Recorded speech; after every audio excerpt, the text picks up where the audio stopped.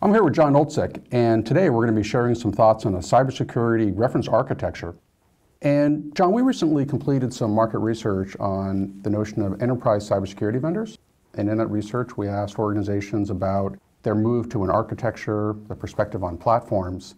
And you've been writing in your Network World blog about the notion of a cybersecurity operations and analytics platform architecture. What's behind that? Why the need for that kind of architecture? What are the business drivers?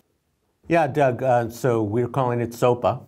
Enterprise organizations need to know what assets are on their network. They need to know the status of those assets. They need to know how those assets are behaving. They need to know how those assets are behaving in relation to one another.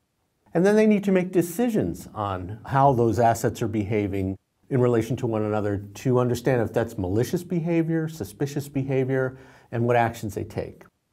And that's a scalability issue, that's a data analytics issue, that's a command and control issue. And the tools that we've used historically have been sort of point tools, isolated, so we could make decisions in isolation, but we couldn't make decisions based on the context of everything that's going on and everything that's changing. And that's driving this need for an architectural solution, a software architectural solution, SOAPA. And we're seeing that behavior in large enterprises, so that's why we're covering it, and that's why our research says that this is happening. Absolutely. So a tremendous amount of telemetry to get more visibility, but end of the day we need context, otherwise we just have events.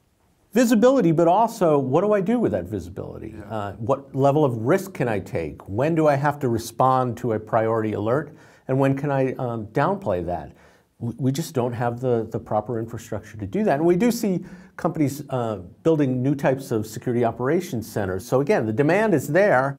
We need an architectural solution to fulfill that demand. Sure, and so SOAPA provides a level of efficiency then to more operationalize existing use cases. What are some of those core use cases, and how does that fit into sort of a next generation SOC?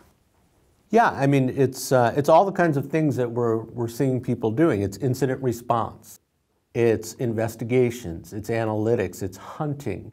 It's doing any kind of an asset inventory or auditing.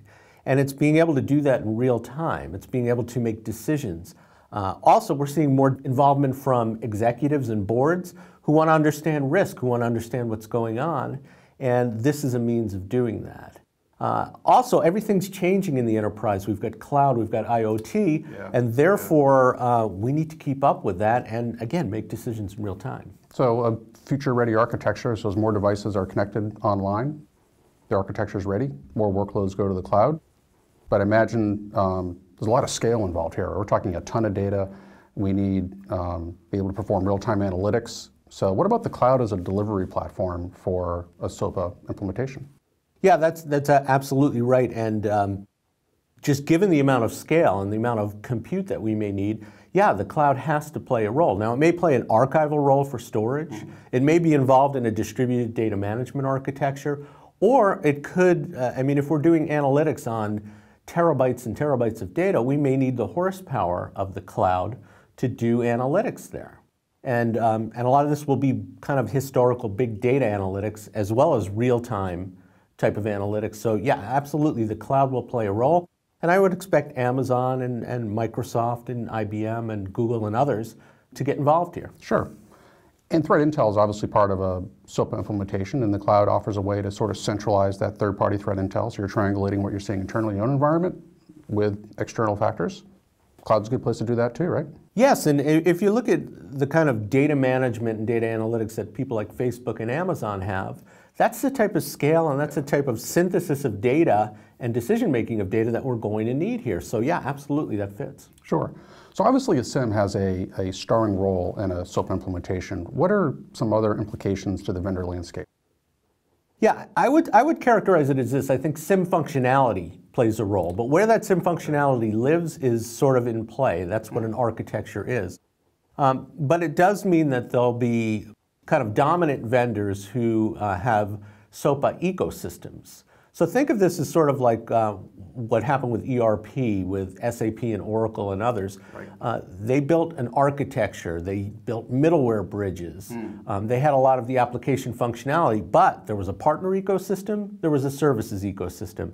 And I think we'll see centers of gravity like that in SOAPA, where you have a lot of smaller vendors who are hitching their wagons to the bigger vendors. Got it. Makes a ton of sense. Yes. So we are now launching a security analytics research project. That's right. And that's going to get us a lot more information on this very topic. That's exactly why we're doing this, because we know this is happening. We don't know the timing. We don't know where people are starting.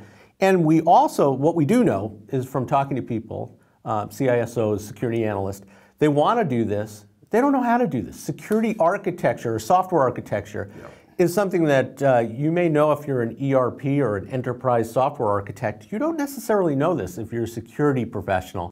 And so that knowledge transfer has to happen, and that's what we want to research, is to see where we are on that maturity curve. Well, it's a highly relevant topic, and it's an expansive one. And we'll be looking at it all year. We'll be looking at it all year. Yeah. So stay tuned for more on SOAPA.